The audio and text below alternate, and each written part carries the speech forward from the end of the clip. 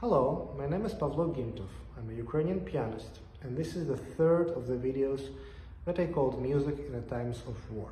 And today I'd like to show you a very recent piece that was written as a reaction to the ongoing Russian aggression against Ukraine, and is based on a song that has become a true symbol of the Ukrainian resistance.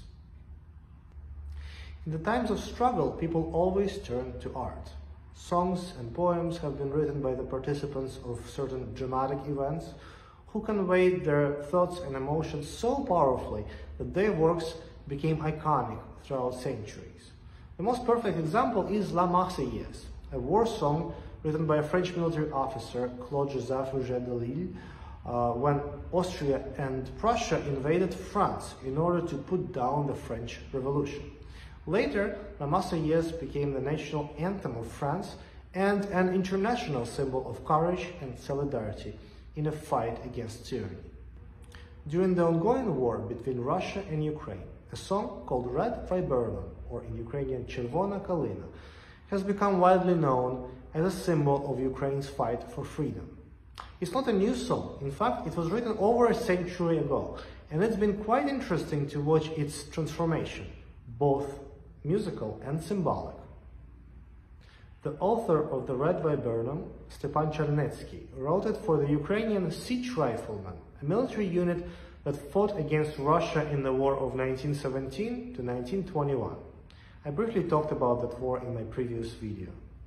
In one of the stanzas of that original song, it says that, quote, "We are marching to liberate our brothers from the Russian chains," end quote, which makes it very relevant today, when a big part of Ukraine is occupied by Russia. Many of those who fought for Ukraine in the beginning of the 20th century immigrated to North America, to Canada and to the United States, and that's why the very first recording of the Red Viburnum song was made in New York. I'll post a link to that original recording below. A few days after the beginning of the full-scale war in February of this year, Andriy Khlivnyuk, leader of a popular Ukrainian band, The Boombox, on his social media published a video of himself singing the first stanza of the Red Viburnum at the St. Sophia Square in Kyiv.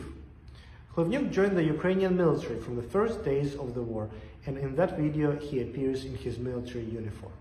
Shortly after, a South African musician, David Scott of the Kiffness, made a remix of Khlivnyuk's video, and that remix became very, very popular. A few days later, Khlivnyuk received a message from David Gilmour of the Pink Floyd, who asked if they could use Khlivnyuk's recording for the Pink Floyd's version of the Red Viburnum. It was released as a single, Hey Hey Rise Up, and just after a few hours, it was viewed over 1 million times. At this point, various versions and covers of the Red Viburnum are popping up everywhere. I can't list all of them, but among my favorites are a version sang at the same time by over 100 of the Estonian choirs, and also a very original version by a Georgian choir and the composer Zviad Bulkvadze. I'll post links to these performances as well. And today I'd like to show you a piano piece which was also inspired by the Red Viburnum song and was written just a few months ago. It's called the Insurgent song by Yuri Povolotsky, a Ukrainian-born composer who currently lives in Israel. He described the structure of this piece as a miniature sonata form in which the Red Viburnum tune plays the role of the main theme, and as a secondary theme, Povolotsky uses another song, Sun is Shining, Svitit Solnce, which was sang by Ukrainian soldiers of the Second World War. By choosing songs from the First and Second World Wars, Povolotsky, in his own words, creates a link between the freedom fighters of those wars and those who defend Ukraine today.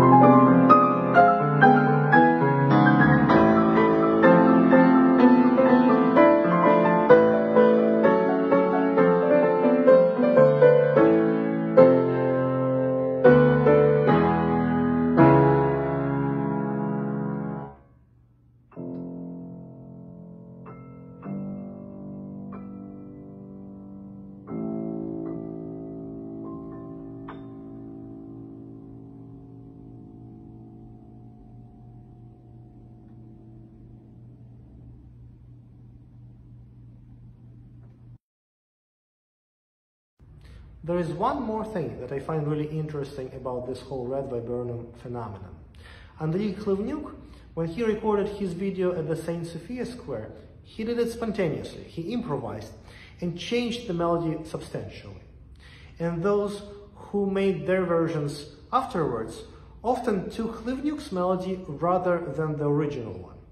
And that includes Yuri Povolotsky, who also used Khlivnyuk's melody in his Insurgent song. It's like a collective creative effort of people who not only live in different parts of the world, but also in a different time. Please let me know your thoughts about the piece and about today's story. If you like to support Ukraine, I'll post a link to a charity below the video. Thank you very much for listening. Thank you for supporting Ukraine.